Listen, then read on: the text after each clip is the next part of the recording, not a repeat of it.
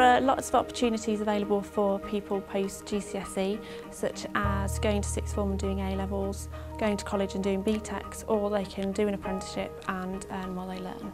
You're getting hands-on experience from day one, and it's a brilliant start to a lifelong career. An apprenticeship is a good option for young people and young adults because they have the ability to earn while they learn, they have the ability to follow a structured career path with a training programme attached to that, and they also have the ability to really foster their own development and develop at their own pace with the support of a training provider such as ourselves, but also with their employer. Manufacturing industry is a growing sector with lots of opportunities available. There is also a massive skill gap, so the people going into it now have got endless opportunities. EEF offer a wide range of apprenticeships, both advanced and intermediate, in mechanical, maintenance, manufacturing and fabrication and welding. There are many opportunities for young people finishing school or finishing colleges, and in some instances it's very, very difficult to know which path to do. All I can say is obviously my background was I wanted an apprenticeship when I was younger and I couldn't find one, so I took the university route.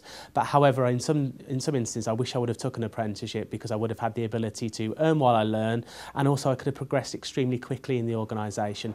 Some of our apprentices now within their second and third years are moving into managerial and supervisory roles and being given real responsibilities, which sets them apart from some of their colleagues who've maybe gone to university in the past.